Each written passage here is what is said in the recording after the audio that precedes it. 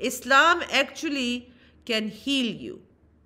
मैं हूं ना, I am a survivor of domestic violence twice, not once.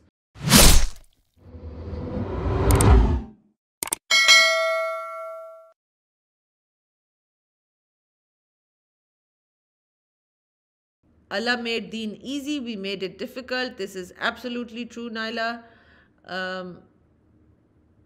Talat Fatima, how can a survivor of domestic violence by a religious husband now think clearly about religion? Sweetheart, because the domestic violence that he did to you had nothing to do with Islam. Islam actually can heal you. मैं हूं ना, I am a survivor of domestic violence twice, not once.